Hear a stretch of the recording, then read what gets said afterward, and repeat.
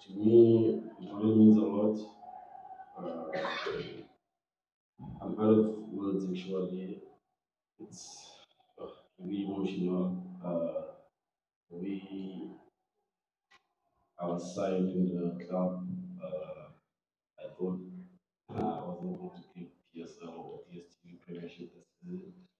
So to me and my family, it really means a lot. To the team as well, the way they welcomed me, the work rate, the hard work put on the training sessions, uh, it's really amazing to see from where I come from, the commitment from each and every management, technical team, the support they give to us. They always go an extra mile. So to me, and the club really means a lot. We've just made history. Evening, everyone. Well, when it comes to leadership qualities, I think there's a couple of guys in the team, Sage, and but I think Coach Steve spoke a lot of time, and he believed we can come back. Um, he believed in our substitutions, even told him they can make the difference, and for me, they did. Um, but when it comes to leaders, seniors in the team, there's a few of them, and I think tonight all of them stood up. Agora estamos contigo, eu vou continuar. Agora eu vou continuar de novo.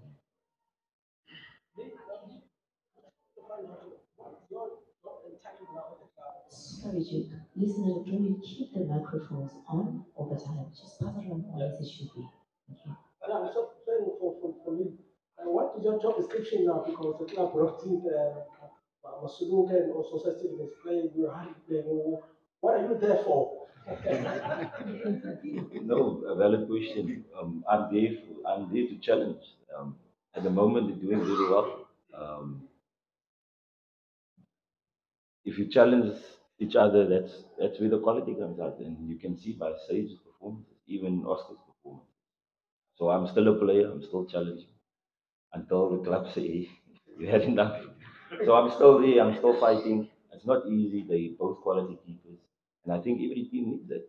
I don't want to speak about other teams, but if you look at other teams, they're struggling there. Yeah, let's leave it. Huh? Darrel, the way I understand it, you were invited to train at Stellenbosch up in Joburg when they came for a match. Just tell us that story. How did that happen? Did your agent get it there? How did you get to that training? Because I understand then Ibaka took 10 minutes and said, sign that guy. So what happened? How did you get to that training session? I was training with Kesrick. I was supposed to sign with Kesrick actually, but they had got a call from Stellenbosch. So that call really changed my life, I could say.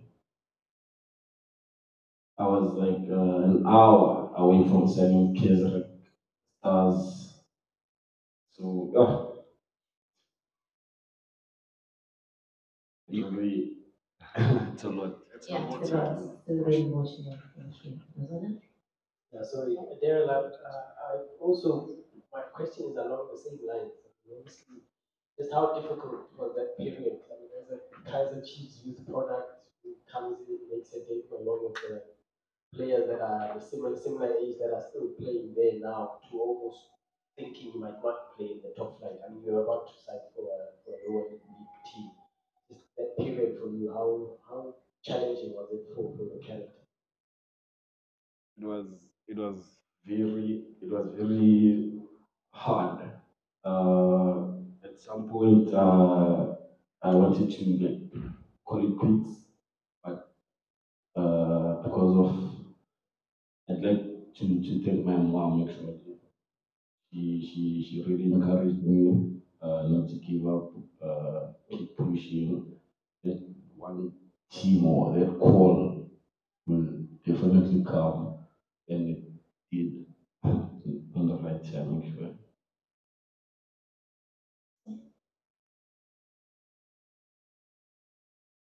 very much. Thank you. This is Omar from City Press. Darrel, just a follow-up from Mazala's question. I mean, you said you didn't believe that you are going to play Premiership football again. But, how did it feel when you joined and left Kaizer Chiefs without winning a trophy and now you're winning a trophy here? I mean, I say this because, back in the days when you joined Chiefs, it's almost a guarantee that you're going to leave there and win a trophy or two. I really want care Chiefs, and that was my last season here. So I can't really say much about Chiefs. I don't want to say much about Chiefs. History. I'm going to make Billy and Matsheke ask, may I just be with this lady there at the back who wanted to ask the question previously, but she never had a chance to do it. So can you combine your question and pass on to her so we can move on? So you ask your question, pass it on to us. Matsheke ask the question so we can put. So we're going to take the three questions and then we'll allow the gentleman to ask. Lee, you're approaching what, 2 decades now, Yeah, playing close. professional football. Yes. And this is your first trophy, top flight. And I would just like you to reflect on this. But also, I've been listening to the build up to this game. And we don't have a lot of clubs in top flight impacting their immediate communities like we've seen. I think there was a time when um, uh, the sales you won, I think it was DTC or something, you donated that full amount of the prize money to the LFA there. What does this mean for the community where you come from? So it's two questions. Yeah. Matsheke? My question is for you, Darrell.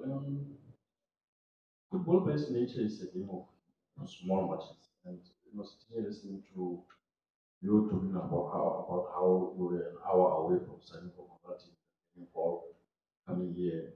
That in itself must have been a risk you took because you may have found yourself in a situation where you didn't go to Catholic where you were going to sign and then you come here and then they don't sign you. When you go back there, they say the space is full.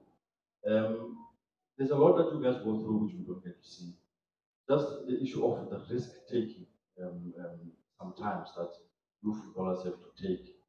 Here you are now, you're a champion, and if you didn't, believe that if you didn't want to go to Stellenbosch, probably things could have gone haywire for you. And just the element of taking risks. They say, the bigger the risk, the bigger the reward, that kind of stuff. Thank you. Yeah. Yeah, I'm already.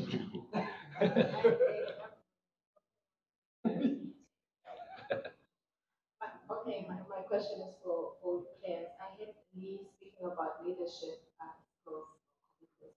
Can you just take us through what happened during halftime when you guys were in the dressing room? Is there anything that was said by the senior players or the coach that really encouraged you guys to really, really push? Thank you very much. Lee will take a look at this. Still remember that? No. The first one was on your longevity, Longevity. your first silverware top flight, Yeah. and also the impact this club is having on the community. Okay. So yes, it's 19 years in pro football, and it's my first trophy. I don't think many can say they play for 19 years. So um, I, I feel I'm still privileged and honored to play the game that I love. Um, First trophy, 19 years. These, the, this is why we play football, is to win trophies, is to challenge for titles. So even if it was 20 years, I would have appreciated. Um, about the club, I think our slogan is more than football. Um, that's why I think Greenbrook bought the club in the beginning because there was no football teams in the Wines area. And I always speak about when I grew up, there was no team. I had to go play for Santos back in the day. Um, so For the football club, it creates dreams. A dream I had, but I had to leave home early. So it's for me, it's definitely more than a football club. And we always try and give back to the community. Risk associated with playing football.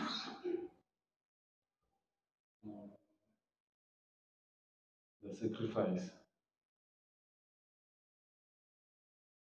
I had to tell myself, talk to myself. Uh, I had to work extra hard because in my mind, this was like my last opportunity to play football, and Stellenbosch had given me the opportunity to do so. So I didn't want to disappoint the coach for trusting me and giving me the opportunity to showcase what I can give for the club. So thinking about my like background situation where I come from, I had to push like put that extra mile, extra work hard, stay humble, and here I am today. Just about taking that risk, as you said, not going there, going there. I had to take the risk because of, first of all, the money. The money, obviously, because girls go to earn less than what I earn here, so it triggered me to work hard and the change of environment and to leave my family, my daughter, and come work here. So I couldn't let them down in a way. So yeah. Lee, anything particular that was in the change room? Well, the coach had a proper go at us. I think the first half we didn't play well. He believed, and I think we all believed we could do a lot better. And I think that the way he went at us helped a lot. Um, his leadership qualities is one of the best I've worked with. The trust he's got in us as players, you can see down the field. He's not scared to play a youngster.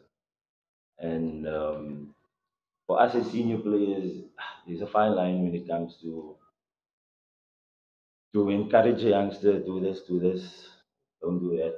Um, it's not easy, but you can see how they're growing and how they're performing nowadays. Thank you very much, gentlemen.